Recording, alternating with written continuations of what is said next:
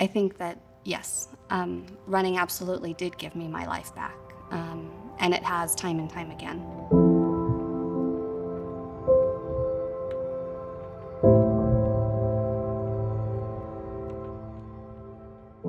So I was not a runner before. I actually hated running. It was not easy for me. I have asthma, and it was more torture than anything. And I was pregnant with my daughter, and I had some complications in delivery, and it left me initially paralyzed. And while the paralysis didn't last all too long, I was left without the use of my right leg from the knee down. And that lasted for quite a while.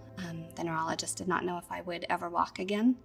I had an amputation plan in place because I figured I would probably get more of my life back if I got rid of the bottom half of my leg that wasn't working, rather than being regulated to a wheelchair or a walker for the rest of my life.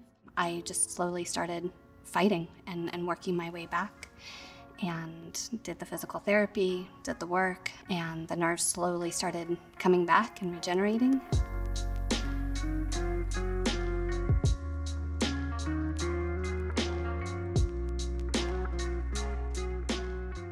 I went to my neurologist and asked if I could run, and he said, "You runners are all crazy. You know, you must have been a runner before because you're the last person on this planet that should be running." He said that there was no medical reason not to run. So in that sense, he gave me his blessings, but also let me know he thought that I was crazy. And I just listened to my body, and I started running, embarrassingly slow at the beginning. I was getting passed by 90-year-olds out on the road, and just kept at it because I just kept telling myself, you know, at least I'm here doing it, because knowing what my story was and where I had come from, that at least I was out there doing it. And I didn't give up, and I celebrated when I ran my first mile. That was huge for me, and then I was curious if I could do 2. And when I did 2, then I was curious if I could do 4. And kind of with this new passion of running, I was just curious as to what my body could actually do after having been paralyzed.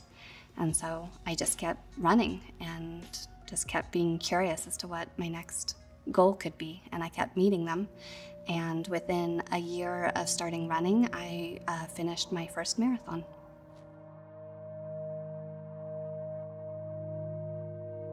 You know, and seeing what exactly were my limits. I was very curious, you know, like what can I get away with, what can I do? And I just set my mind to wanting to do a marathon, and thought it was kind of crazy myself, and just wanted to see that I could do it, and wanted to prove that I could do it after everything I had overcome. There was something in me that was just telling me to get running, and I can't really explain it. It just kind of came to me. I wasn't, like I said, a runner beforehand, but I still had a lot of residual nerve damage. I was still in a lot of pain, and I remember sitting on the couch and I was just thinking, well, if this is as good as it gets, I might as well get going. And if this is what I have to work with, so be it. And so I thought, okay, running, I can do running. I am a runner now. I love the feeling that it gets. There's nothing like that runner's high. Doesn't matter what's going on in my world or what bad day I'm having. You know, that gets it. That rights every wrong in the world right now for me.